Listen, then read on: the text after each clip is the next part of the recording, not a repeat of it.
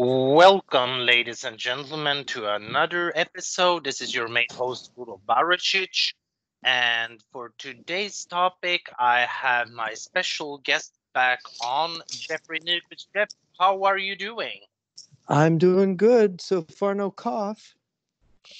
Well, I could say the same too here. Now, in Sweden, we have over 2,000 people that have died from this COVID-19. At least we have the official figures saying that.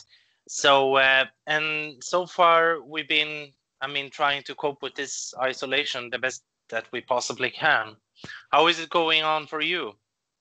Uh, well, California is still in lockdown, and uh, we've sort of got a stable number of cases. They're not growing here in Humboldt County, where I am. But there are the country in the United States. There's a big argument between the people who want to say the virus isn't that bad, let's go to work, and the people who say, which include the president, saying, no, we need to ride this out a bit longer. And like right now, there's an argument between the governor of Georgia and the president, because the governor of Georgia, wants to open some things back up, and the president's saying this might not be safe. So it's kind of interesting to watch it play out because we have a federal system. So some of the states aren't going to do the same thing as the president wants. So it's interesting. Absolutely, and of course, and we we said we're gonna have to monitor this and see what will happen.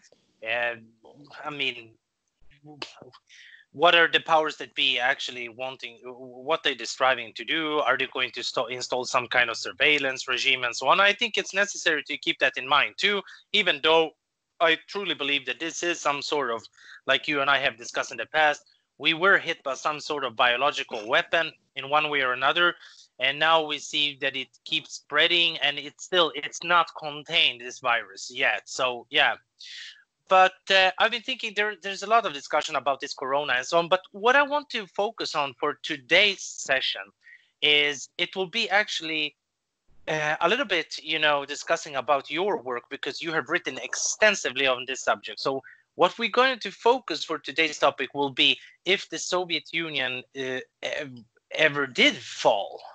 So we're going to, because you have claimed on numerous occasions and so on, and especially in your writings, that the Soviet Union, they faked let's say disintegration in order to adapt themselves to the new, let's say, geopolitical situation and also the new world order somehow. So we have the same cadres that ruled the Soviet Union, but they have now just, let's say, changed and adapted themselves to the new, let's say, political discourse. So how does that sound, to focus a little bit on that? Well, that'd be great. That's one of my favorite topics. So absolutely. Okay. Yes. Okay, but first off, I want to get, because your take, like when we follow the official narrative in history and so on, we see many empires that the empires, they were born, and then they all of a sudden they fell. We've seen this like with the Roman Empire, with the Byzantine Empire, with the Ottoman Empire, the Austro-Hungarian Empire, and so on. They're born, and then all of a sudden they fell. Now, my first question to you is, why do you not believe that this is the case in the Soviet example, please? Well, if you follow the defector literature before the collapse of the Soviet Union, you have defectors like Anatoly Golitsyn, Zadislav Bitman, and Jan Shena warning that there was a plan that they knew about to fake the collapse of the Warsaw Pact. And that, like Shena wrote, that secret committees of Comecon were going to run the alliance behind the scenes, that the basic structures of the Communist Party were going to go underground and were going to operate through corporations and businesses, and they were going to control everything in a different way, and that the preparation for this offensive would take 25, 30 years. The plan was, according to Anatoly Golitsyn, the plan was officially adopted by meetings of global communist parties in different countries participating in 1960. The planning phase started in 57, 56, 57, actually late 56. And they worked it all out. In fact, they conducted a reorganization of the KGB when Ivan Serov was basically removed as head of the KGB and replaced with Alexander Shelepin. I think that was 1958. Serov was made head of the GRU, and Shelepin, who was a protege of a KGB general named Nikolai Mironov, who was one of the strategists. He was the author of this idea of doing a super NEP, claiming that Russia was reforming and going to capitalism and liberalism. The Soviet Union was. He became the head of the KGB, and they had to reorganize the KGB so that information about this deception would never leak out.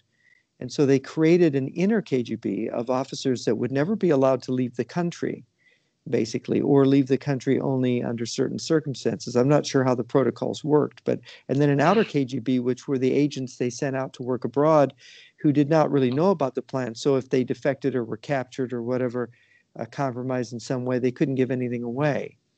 So they restricted the circle of knowledge. And of course, if we very good. But if we hold back, so basically, when you say glasnost and perestroika, it was somehow of a new NEP 2.0, you might say, or?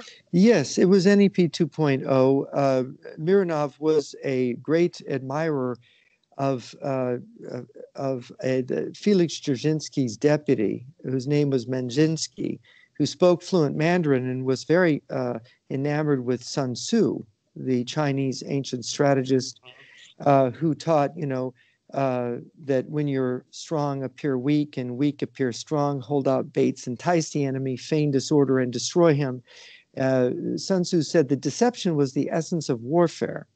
And Menzinsky, therefore, came up with this idea of the trust. And the trust, Operation Trust, which is the core of the NEP, Lenin announced that we don't know how to build a communist economy, so we are going to retreat into state capitalism. And of course, parallel with this plan, they created a fake czarist organization. And it was called the Trust because it meant a bank building. And it was an anti-Bolshevik organization, which the Bolsheviks themselves made to basically overthrow themselves or pretend to overthrow themselves and sell it to the West as a reality. And by the time you get into the early 1920s, every intelligence service in Western Europe, believed that the Trust was a genuine Tsarist organization, genuine opposition. Its headquarters were a bank building in Moscow. And the Trust worked with all of the Western intelligence services. It smuggled people in and out of the Soviet Union. It rescued people. It provided intelligence to the British, the French, the Germans, the Swedes, the Romanians, the Poles. And there was nobody that said, no, this is not. I mean, perhaps it's been said that the great master spy, Sidney Riley, questioned the Trust and said that the Trust was a fake. But Sidney Riley went in there to try to prove the Trust was a fake, some people say, and he died. He was captured and then executed. I think it was 1926. So the Trust was then basically the mask was ripped off in the late 20s. I think Stalin made a speech, was 29, maybe 28, 29, 30. He made the speech, and it was the end of NEP. I think it was 29.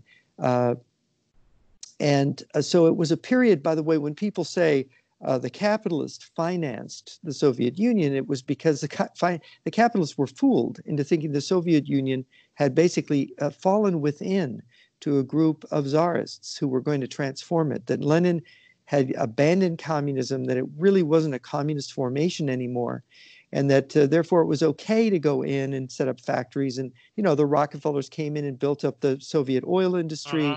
You had Averell Harriman come in. And Yeah, Yeah. I Yeah. understand. I know, and it was from 1921 to 1926 when the Soviet Union, it was newly formed and so on. But what I want to ask you is like this: like you see the schism, let's say the cracks within the Warsaw Pact. Let's say you have 1948 when Tito and Yugoslavia they let's say departed from the Warsaw Pact. They left the Warsaw Pact to start the non-aligned movement in the like a third Hmm. position. Hmm. And then you had also the well-known uprisings 1956 in Hungary, and then you have it in at that time called Czechoslovakia 1968. What would you say about those, let's say, cracks within the Soviet bloc? Were they genuine, or were they, let's say, anticipated or made up? Or please. Oh, well, that it's always very difficult to govern people who don't want to be under your thumb. So, of course, the Soviet Union was always, I mean, you had this Russian Civil War in which the whites came and tried to overthrow the Bolsheviks. You had all kinds of threats.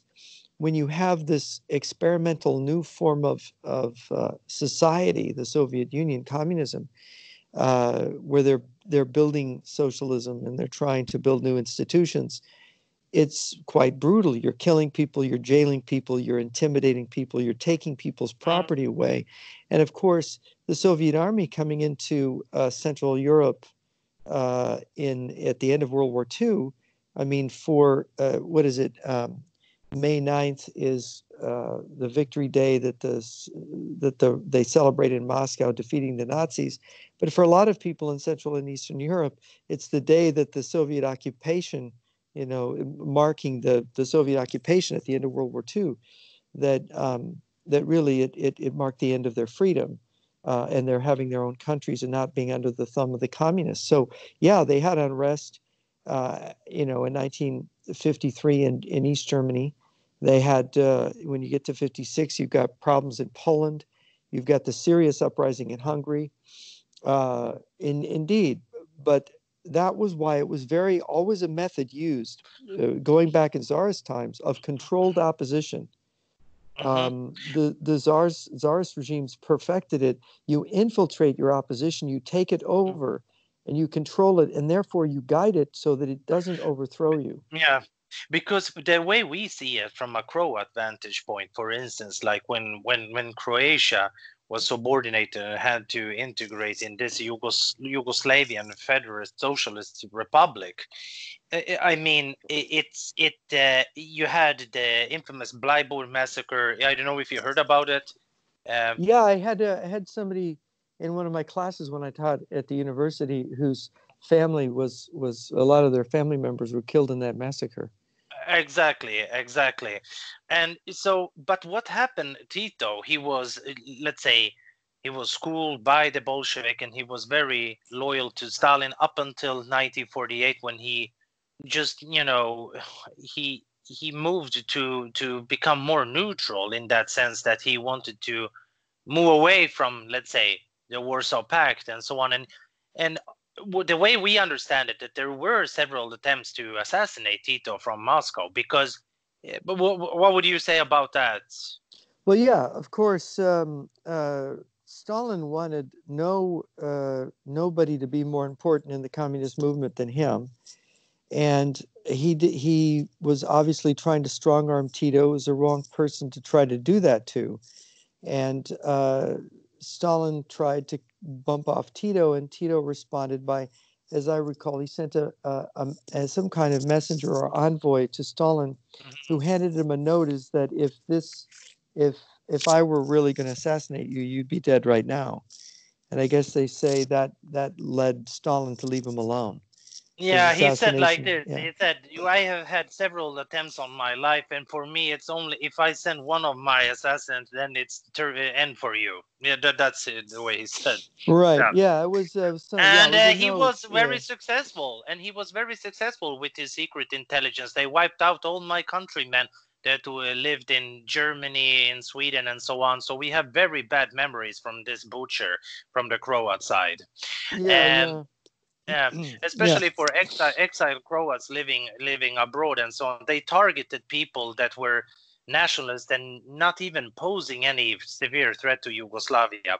But actually, 1948, he did actually break with Stalin, and he was actually Yugoslavia. What is very interesting was supported, especially from the West, because naturally the United States saw an opportunity to, let's say, create much more turmoil and within the Soviet bloc. So naturally, they supported Tito's regime too. And after when Stalin died, they normalized, the relationship with the Soviet Union. So they were able to balance both the West and the East to maximize their position as much as they possibly could. That's why Yugoslavia did not disintegrate as fast. But, sorry, go ahead. Yeah. Yeah, I should add to that. It's very interesting because, as you know, Khrushchev criticized Stalin for many things. And one of the things Stalin criticized Khrushchev for was his bullying of Tito and the breaking away of Yugoslavia. And so when this strategy was thought up and it was basically, they went right for it after the planning for this new strategy started after Khrushchev denounced Stalin in 56, the secret speech, so-called. And one of the points was Yugoslavia in here. And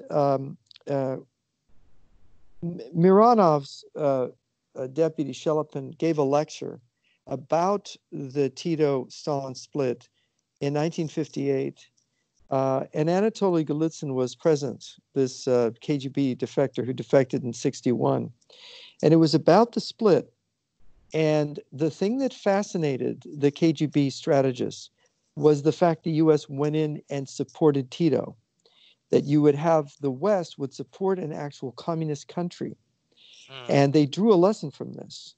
And what Shelepin said is, we need to create a split between another communist country that's a fake split and get that country to be supported by the United States and built up by the United States. And somebody raised their hand and said, Comrade General, what country would that be? And Shelepin said, China. And that was like a year or so before the actual rumor of the split between Russia and China began in 1960. Of course. So this During is Khrushchev's time, very yes.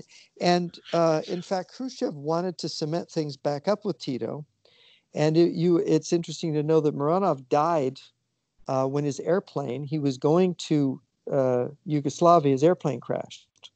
In 1964, Khrushchev went to see Tito in 1964. And of course, it was shortly thereafter, because I think Mironov was a major prop supporting Khrushchev's regime, that Khrushchev was overthrown by Brezhnev after he got back from meeting with Tito. But there was a rapprochement. We don't really know whether they were ever going to trust each other again. But it's an interesting element in that the idea of having a fake split with China was inspired by the genuine split with Tito. Sure. Yes, but if we look a little bit, like for instance, we saw that let's say when Soviet officially, let's say, disintegrated in 1991, they had free elections. And after Gorbachev, Boris Yeltsin came to power, and we saw that during that era, in the beginning of the 1990s, the newly formed Russian Federation went through, let's say, an economic transition period of pretty harsh economic reforms called shock therapy, and it was basically to privatize the economy, to shift, let's say, from a central planned economy to a market economy. And those key figures that were involved in this was basically from the Chicago School. You had prominent economists like Jeffrey Sachs, who was in charge of this, or actually he was an advisor how to make this transition as smooth as possible, not only to the countries belonging, let's say, not only to the Russian Federation, but also to most of the Central and Eastern European countries and so on. So it's time to to go on privatization and so on. And during that era, we also noticed, let's say, an oligarchy family taking much more control over the natural, let's say, over the resources, over the stock markets and everything. Now, uh, why let these, let's say, capitalists dictate the conditions for the new economy? Was it to create a new NEP, or please give me your side of the story? Well, they followed the same pattern. They used some of the same methods that were used during NEP in the 1990s and in the late 80s when they started to do this. What the idea of NEP for bringing in foreign companies was that no foreign company would ever own a majority share in a Russian company or a Soviet company. That they would only own a 49% share. A very famous case, British Petroleum did this. They came in to help rebuild parts of the old Soviet oil infrastructure, oil production infrastructure. And of course, that, as you know, if you only own 49%, they basically let them in to rebuild everything. But then when the time came, they would basically, push them out of their 49% and basically rob them. With BP, what they did is they basically wouldn't even allow BP executives some years ago to even get visas to come into Russia. So they basically, it was a way of expropriating the capitalists by getting investment out of them. But what would you say to people who said, look, after the fall and with this shock therapy, you had, let's say, for instance, it was time to integrate Russia in the world economy, to integrate Russia, to welcome Russia into the realm of all these financial institutions like Citibank, Goldman Sachs, like the Schwarzman Group and so on. You have many of them. All of these, this conglomerate of financial institutions and so on, opening up the country and making, let's say, somehow benefiting these rich made people so rich to the extent that the society was not able to function. The limited welfare that the majority of the people had, it was simply wiped out. Yeah, well, that was intentional. If you read Karen DeWish's book and some of the other books about, you read Fiona Hill and Clifford Gaddy and stuff, you'll read many passages. There was in Vaxburg's book about the Soviet mafia. Vaxburg is one of the first people to document. He was a Soviet journalist, a very brave one. Almost got himself assassinated because of his investigations into the Soviet mafia, and he had a anonymous fan in the higher up levels of the Communist Party who wrote to him, and this was at the time that, this is around 91 when the Soviet Union was unraveling, and he said, look, you have to understand, they're building the capitalism so that the Russian people will be crushed by it intentionally, so that they will beg to have something like the old system back, that they'll beg to have a strong government back. And you see this again and again, that the purpose of the reforms, they were managed. You have, for example, the Boris Berezovsky or Kaczynski, you have, they decided intentionally to pick these apparatchiks or academicians who were Jewish and make contracts with the KGB to make them into billionaires. Boris Berezovsky admitted to his friends privately that he was made a billionaire by the KGB. He had a contract with them. He was a recruited agent. He didn't become a billionaire on his own. But not only Berezhinsky, you have also Valery Kogan, you have Mikhail Friedan, the richest Russian on the face of the planet. Yeah, you've got Khodorkovsky and you had Kaczynski and many others.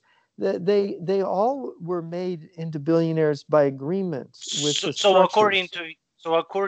According to your view, you see these top tier billionaires controlling so much of the resources and so on, basically not controlled, but somehow shaped by the KGB. They're employees of the KGB. They're contractors with the KGB, and they have to do what they're told. And if they don't do what they're told, if they get annoyed with you, they just assassinate you. And they use the mafias to assassinate or eliminate. Some of these billionaires would escape abroad. But in order. why would these world banks, like for instance Goldman Sachs, Citibank, Deutsche Bank, why would they all be invested in this oil and gas sector and invest and be so invested heavily in Russia and also invite Russia into this global capitalist system when they, let's say, for instance, they're not stupid, these institutions. They obviously would figure out somehow if KGB is controlling certain, let's say, individuals. But why would these institutions just be so heavily invested in Russia? Greed is a funny thing, and the deception. The communists understood how to appeal to them. After all, what does a capitalist do? He invests. If he doesn't have something to invest, look at, would you resist investing into China or Russia if you were a capitalist? Oh my gosh, look at the labor costs. Look at the talent of the Russian population and the low cost of this talent to acquire it and invest in it. I mean, you'd be drooling to get your paws on that. And the thing is that these people, businessmen, are monomaniacs. They know a great deal about very little, because they have to know their business, and they don't quite understand how institutions like the KGB work. In fact, if you were to talk to an expert on the KGB, he would say it takes you years and years to comprehend their games, to understand how they work. And for a businessman who is in a different area, who's absorbed in this business every day, he has no time to learn the intricacies of how the KGB operates. Yeah. I understand your position. I don't view it actually that way. I view it that there are part of this, let's say, establishment in Russia. Like for instance, you have oligarchs like Mikhail Friedman that is, totally in collaboration with Putin. You have it with Valery Kogan too. So they see, and Putin, he has also, he has remained very good with some of the oligarchs too. It's simply, I don't see it that he went all out to take out all of the oligarchs after when he came No, to he power didn't. No, he in didn't. 2000. Why would he go to take them all out? He would then, No, why yeah, would he no, want to take them out? I'm Look, saying it's like Miles that you Kwok. should. Miles Yeah. Kwok made this point about the billionaires in China. Miles Kwok, who was a billionaire in China, he said, basically, he admitted, we're all recruited by the party to do what we do. Basically, they pick you, they make you into a billionaire. You have some talent. They want to find people who are talented or people who are able to put a good face on a business. But Miles Kwok said in an interview, he said, this is a Chinese billionaire who defected here last year, or was it 2 years ago? Miles Kwok said, there's only two ways a Chinese billionaire ends up. He ends up in jail or he ends up dead. I And he just very wanted to famously, make, I understand. But it I am doesn't mean familiar. that they can't last a long time. I mean, in Russia, it's not quite as cutthroat as in China. And I think as long as these people look, they have a facade. The Russian Federation is not the Soviet Union, so they need to have these billionaires because they need to seem like a normal country. They need to have a wealthy class that can interact with banks and things in the West, and they need to be able to function within the international capitalist system. Yes. Because what usually the narrative is like this. If you look at people that are very pro-Russian, especially from the alt-right spectrum, they usually view Russia like Russia is a bit outside of this global capitalist market, that it's going against it and so on. And I want to debunk this and say this is absolutely not true.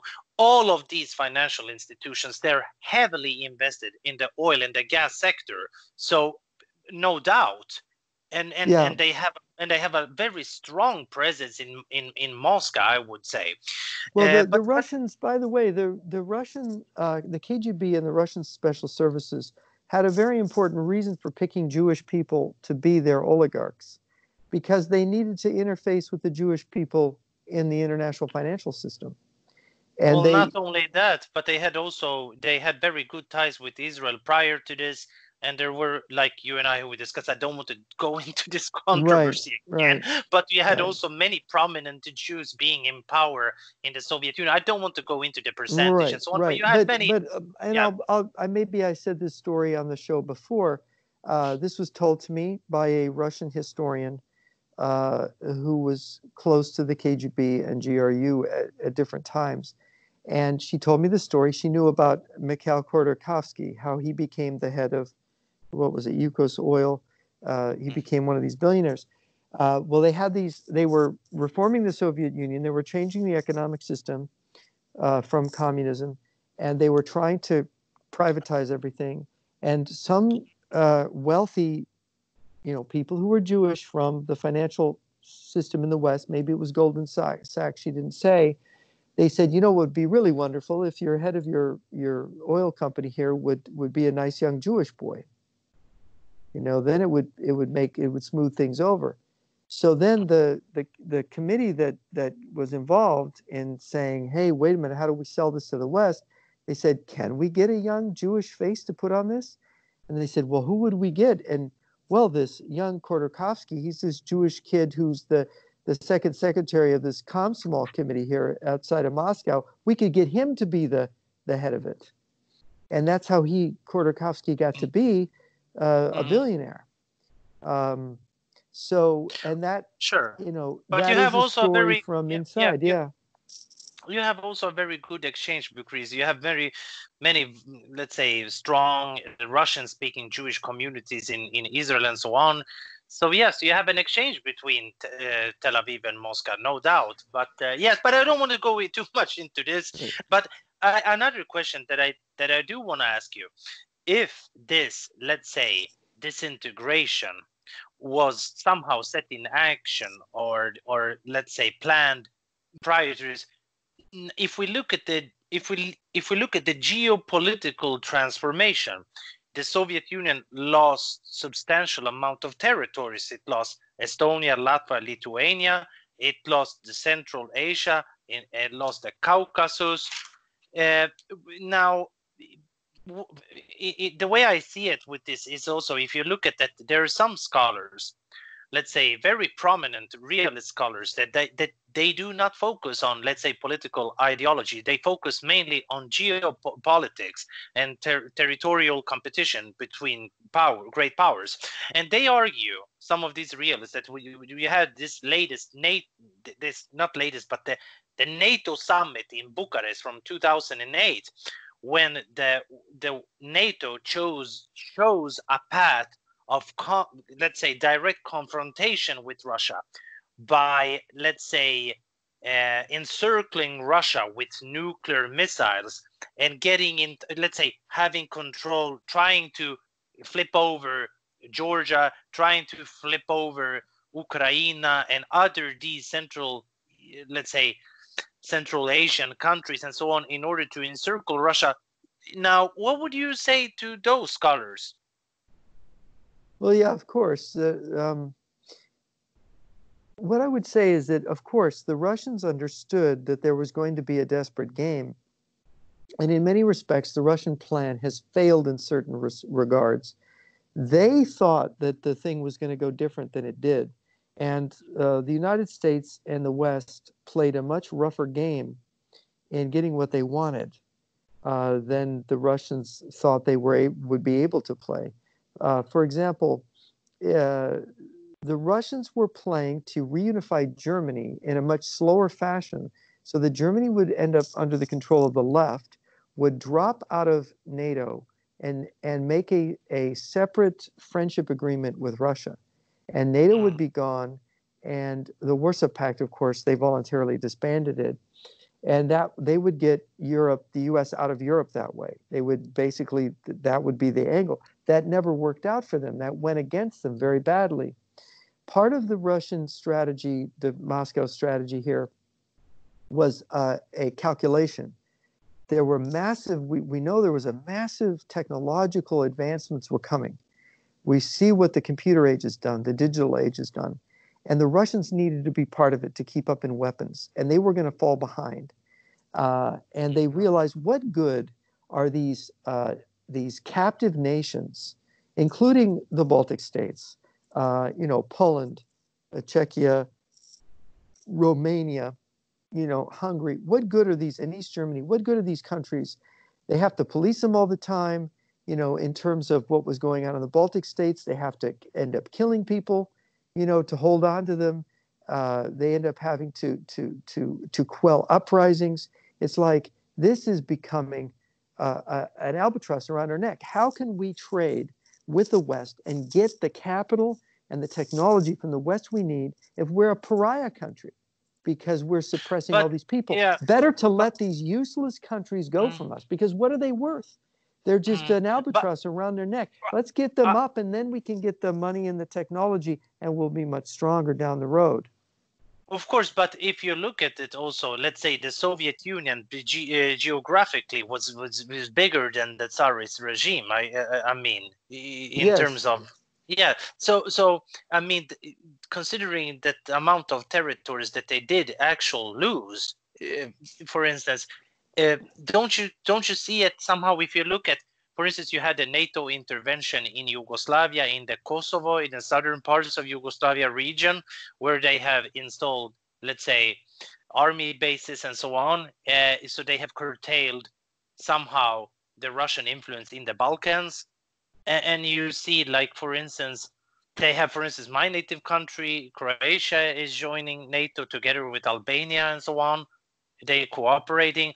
So I mean, from, let's say, from a realist point of view, if you analyze, let's say, the power between, let's say, Russia and NATO, it looks like Russia is very weak in regards to how they have lost territory and also how they are encircled by these nuclear missiles. What would you say about that? Well, Russia's not really encircled by nuclear missiles. The U.S. nuclear forces have basically, we haven't tested a nuclear weapon since the Cold War ended. Our nuclear arsenal's more than 10 years past its shelf life. We haven't built a new nuclear warhead in decades. The U.S. missiles, our land-based missile force are Minuteman IIIs. These were the missiles we were deploying in the 1960s.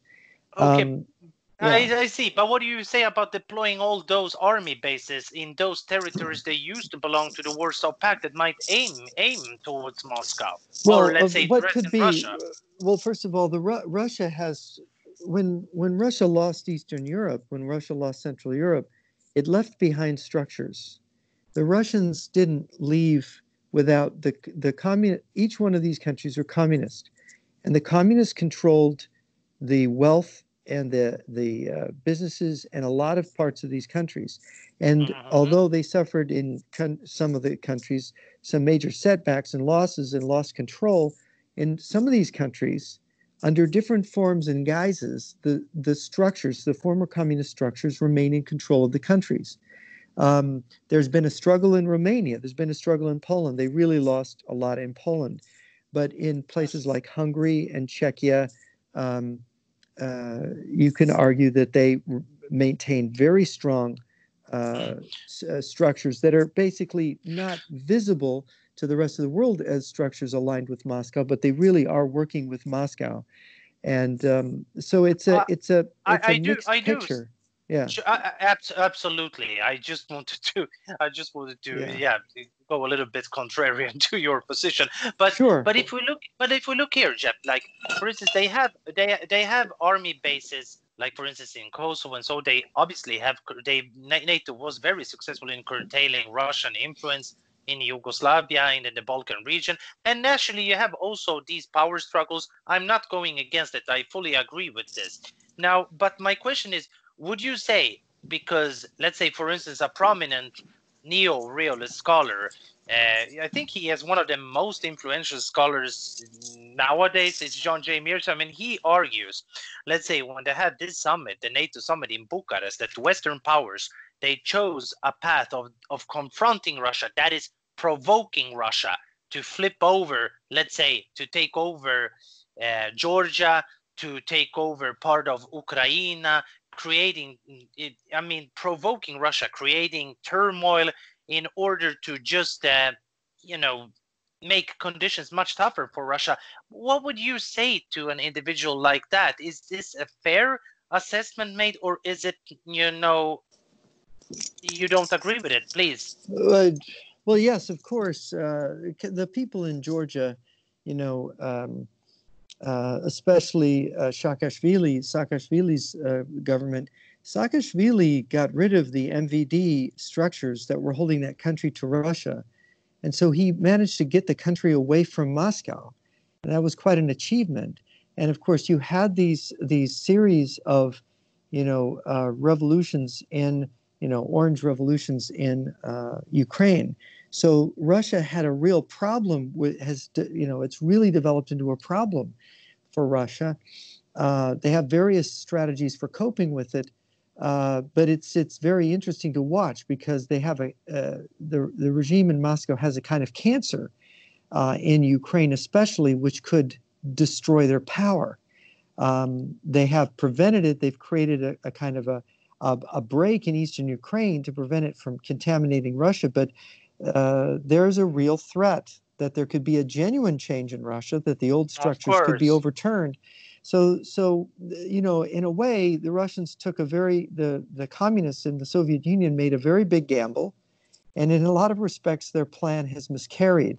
But if you think about it, there's an analogy to a great sporting event, the Ali Foreman fight, where you get the term rope-a-dope, where Ali basically his plan was to stand there and take Foreman's punches and just be beaten by him with these punches, and then let Foreman get so exhausted punching on him that Foreman couldn't raise his arms anymore, and then just come after him.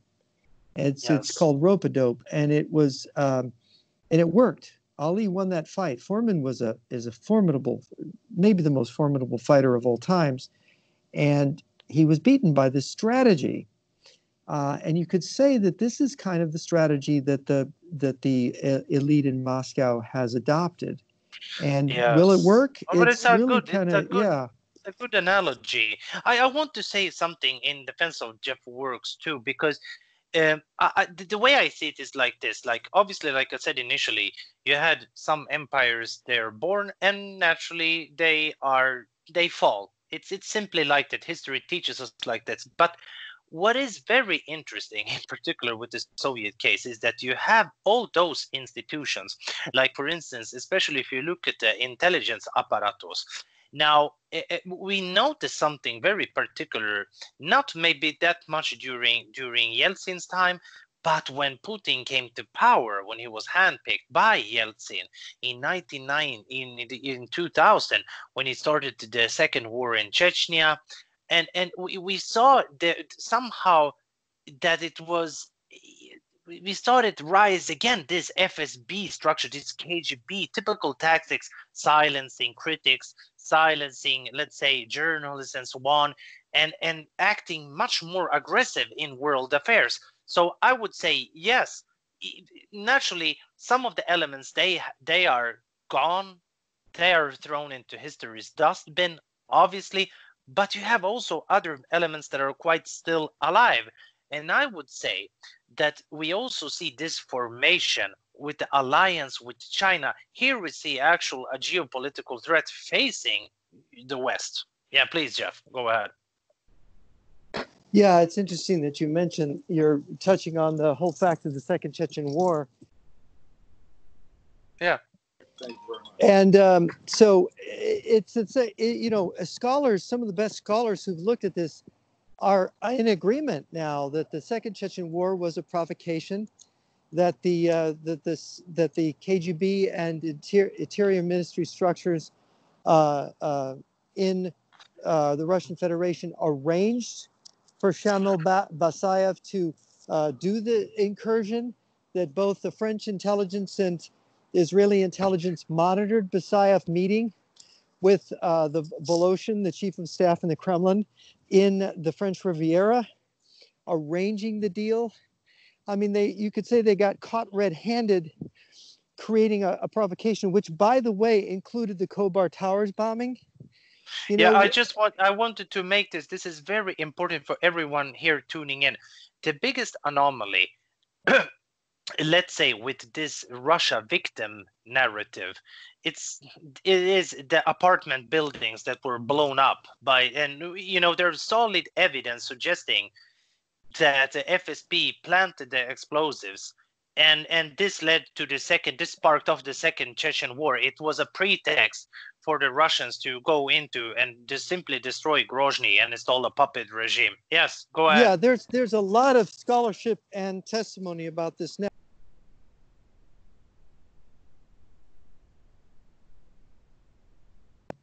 Yeah.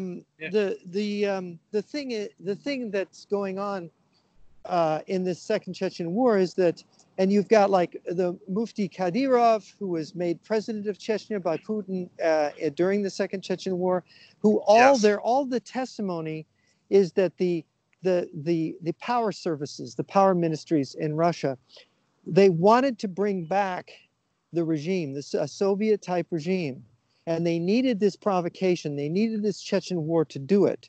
And they needed a person like Putin. They were done with Yeltsin. They were done with, pretending to be a democracy, and they wanted it to come to an end. Exactly. It got out of hand with the. I mean, still they have enormous problem with corruption, with oligarchy and so on. But they needed an authoritarian leader that was not simply a drunk individual, making jokes about Japan having nuclear weaponry and so on, like Yeltsin did. He was totally crazy at the end of his, reign. Yeah. So they needed someone of KGB, and this is very interesting. Sorry, I don't mean to cut you off, but they needed someone, and we have someone, an old school, let's say KGB, let's say activist and so on. All of a sudden, this man is in charge of Russia. So this should raise a red flag. Please, Jeff, go ahead. Yeah, well, of course, if you read about Putin's background, if you read about Russia, if you read about Putin, his main function was to make to control businesses, not to get business. And his role as deputy mayor of St. Petersburg was exactly this. So it's important to realize that the actual function, the key thing here is control. The capitalism in Russia had to be always controlled, and it had to be controlled by KGB structures. That was the only way it was going to work. Yeah. And also, I would like to say, also, Russia was also well integrated into this world market economy, and certainly invited and heavily invested by these investment bankers who invested in its oil and its gas supplies and so on, in order to make Russia, to just invite Russia into this economic system. This is also very important to bear in mind. But the way I see it is like this, that naturally some of these, it did not go the way they expected. It has morphed into something. I mean, probably part of it did disintegrate, but it has now morphed into this Russian Federation. So they have rebranded their ideology, and they're approaching China in a greater, in a greater sense. And this is probably the manifestation how we see it through this Russian-Chinese alliance. Please, Jeff. Yeah, it is hard to really read all of how it works now. It's not so easy to tell what exactly is going on at the top. But the one thing that we can say about it is, when we look at their policies, they're working with China, they're working with Venezuela, Cuba, North Korea. When we look at all those things, we realize they're still on track with this long-range strategy that Golitsyn and other defectors warned us about back in the 1980s. It essentially, and also, yeah. So sorry, and also I would like to say, not only that, but when they entered the Syrian war on behalf of harboring for this Bashar al-Assad, and Russia, they have virtually no strategic interest in Syria. So what they wanted position.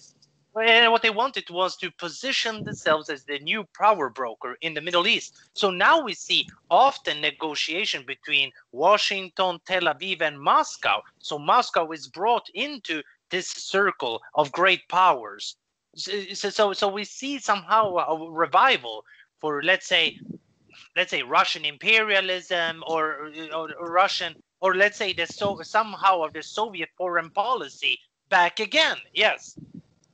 Yeah, well, of course, the idea always was of the strategy to have the West feel there was no threat, to distract them with the Islamist threat, and to Hmm. cause them to not renew their nuclear defenses, because it doesn't matter how many countries in Central or Eastern Europe Russia controls outright.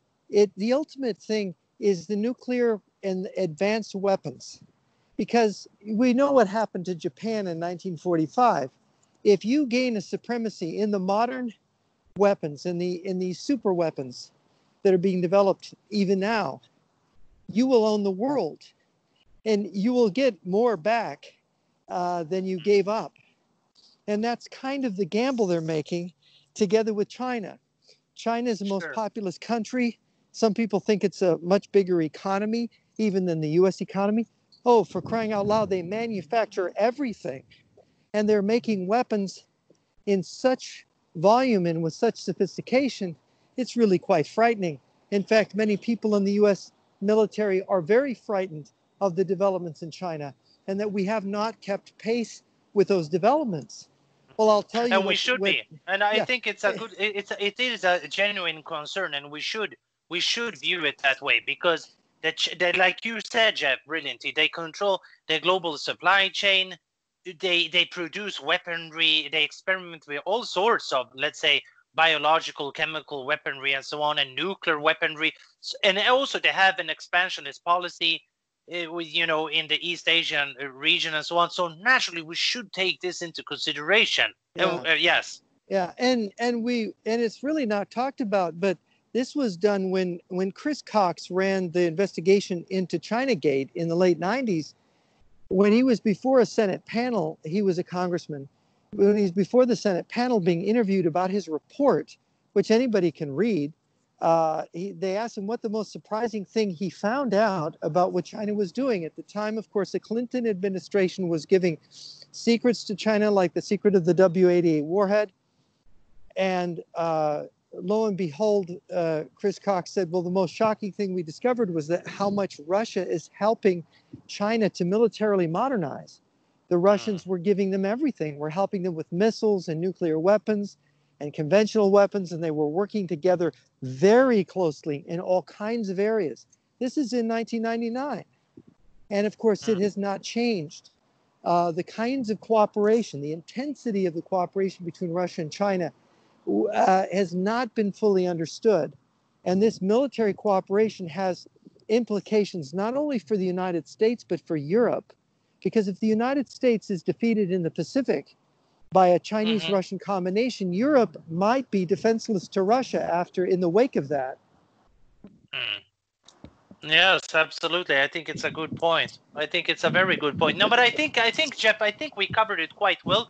I got your perspectives quite good. Is there anything more that you would like to say as a finishing touch, or? Well, yeah, the thing to keep in mind is when we talk economically is if you look at the countries that the communists have taken over since the Cold War ended, Venezuela, the big oil producer in the Western Hemisphere, aside from Canada, and of course, Congo, Angola, they won the civil war in Angola.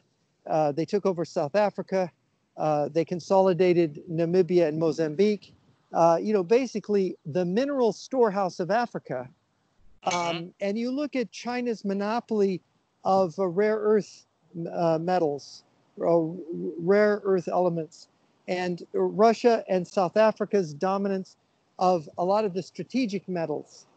You have to realize the kind of position that Western aerospace is in right now. If Russia and China suddenly decide, all right, we're going to cut you off from these metals, we're going to, and so then what happens? How does Europe and the United States cope with that? And of course, with the oil, they had just launched a oil industry with this attack on the price of oil. And of course, with control of Venezuela, if they get control over Saudi Arabia, if they're able to convince the Saudis that the Americans are done, that the Chinese are the future, then who controls the global oil supply if the U.S. oil industry is in ruins and they control the major oil companies or have them boxed into a corner where they have to do it their way. So this Oh, is what, absolutely. yeah, we have to Oh, look out for absolutely. that now. Absolutely. No, I think if 100% correct. Russia, along with Saudi Arabia, somehow they did not want to, let's say, lessen the production. So that's why we have this problem with the oil price totally collapsing. This is so we need to follow this. And obviously Russia, due to the fact that they're allied with China, they're still profiting from the low oil prices in regards to America, because in America they have a different mode of, let's say, producing the oil that is cost much more. And now with the crisis that we're experiencing, we will see many oil companies going bankrupt in the United States. And this is primarily caused by Russia, and also I would say about Saudi Arabia. What would you say? Yeah, you could see the end. The United States was producing a tremendous amount of energy, and suddenly, but that energy required oil prices to be at a certain level. I think it was above $45 a barrel. And so when Yes, you got yes. oil coming down to what, negative 17, I don't know what it is today. To 20, what, 21 something I last checked Yeah, I per mean it's barrel. Yes. negative price. The oil tank, the people want. There's 36 oil tankers sitting idle off the coast of California here with nowhere to offload, and the people are getting desperate. And this is a major hit on America's energy sector. And I think it's economic warfare. I think it plainly is an attack, and it's very cleverly done. I think so too. Well, Jeff, I think we covered it quite well. I want to thank everyone for tuning in here. If you're new to this channel, hit that like button. Please make sure to subscribe and also hit that notification bell so you're posted every time I post a new video. And as always, I'm keen to getting your take on the subject that we have discussed. Let me know what you think about the video. Did the Soviet Union disintegrate or not? Please leave us a comment and let me know what you think. Jeff, I want to thank you so much, and let's do this again, okay? Okay, thank you, Rudolph. Right.